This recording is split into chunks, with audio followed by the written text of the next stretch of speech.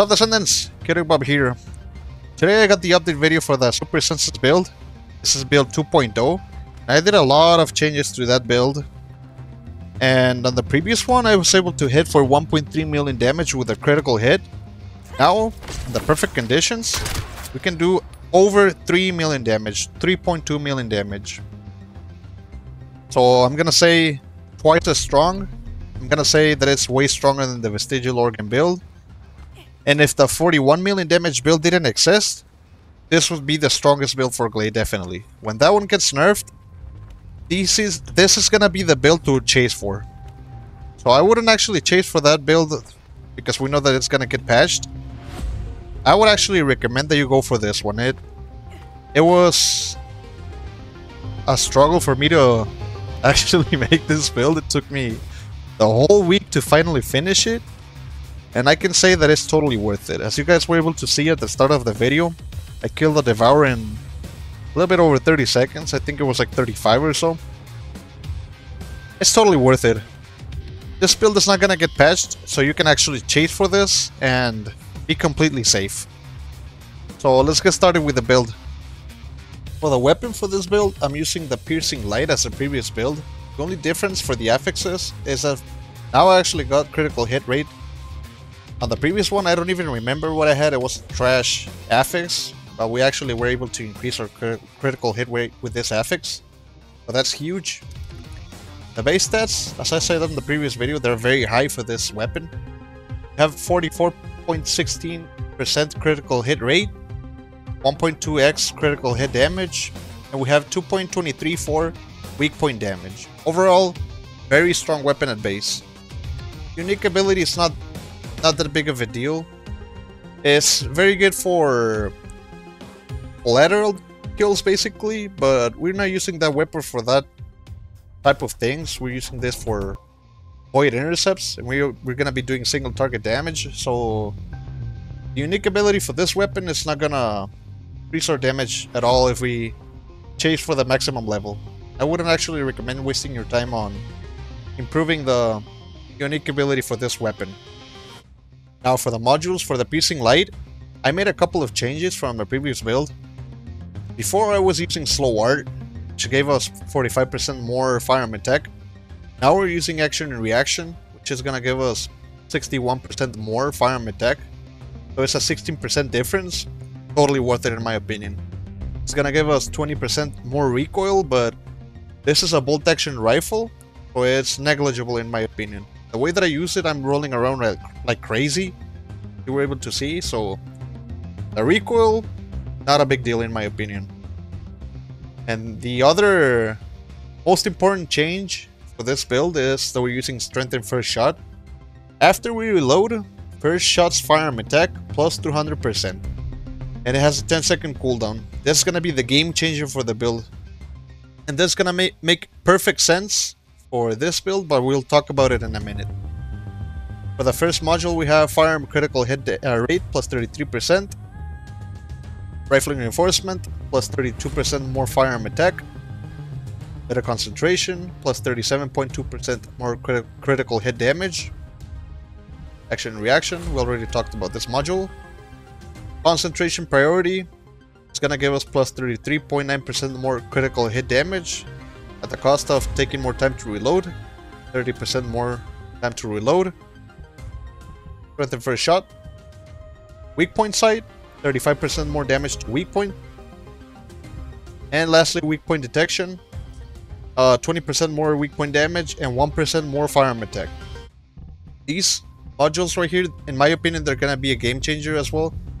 We want to do as much critical hits as possible, and we want to have our critical hit rate as high as possible, because when we trigger Strengthen First Shot, we want to actually trigger a critical hit rate, and that way we're going to be able to hit that 3 million damage. We actually want to hit the critical hit. Weak points, they're also a very big part of the build, because they're very easy to get. Void Intercepts, they usually have a huge weak point, so it's super easy to trigger this extra damage that we get almost for free.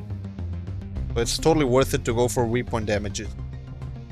And firearm attacks, you want to increase your base firearm attack as high as possible, and with this too, we're able to increase it by 93%, which is huge. And with this modules, we're able to increase our DPS from 128,000 all the way to 485,000, which is massive, almost 4 times more damage than before. Our critical hit rate is now 57.36%. We now have a 2.053x multiplier for critical hit damage and 3.334 times for weak point damage. Overall, we now have a very strong weapon, and on the previous video I said that this was the strongest weapon in the game, and I stand by it. If you guys saw the 41 million damage build, they were using this weapon, and it's totally worth it to chase for this piercing light in my opinion. Now for the modules for this build, the first one is Super Senses, and this one is gonna fix our fire rate to 48 rounds per minute, which is not a big deal because that's actually the fire rate for the piercing light. And it's also gonna increase the duration for our Super Senses from 5 seconds all the way to 8 seconds at base. And we're able to bring it all the way up to 14.6 seconds.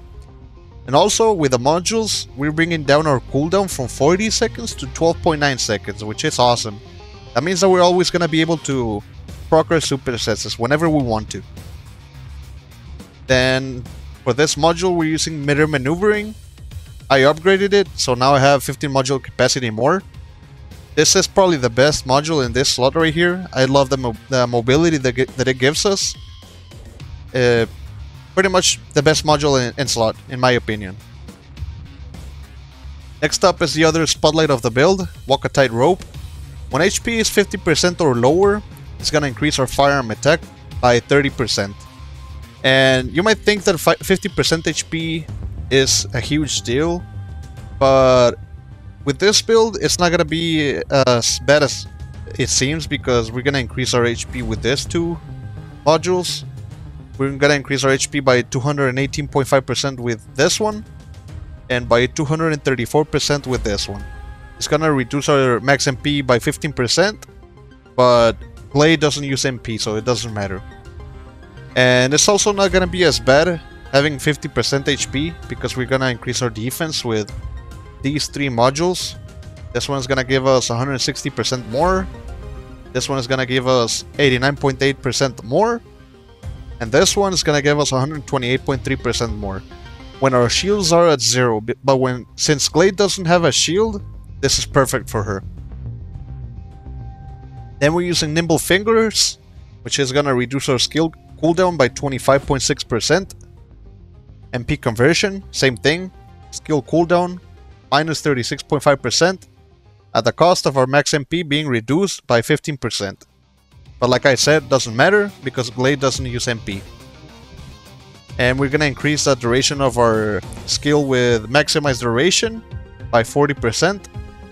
And lastly, Skill Extension, we're gonna increase the duration of Super Senses by 36.5% with this module right here.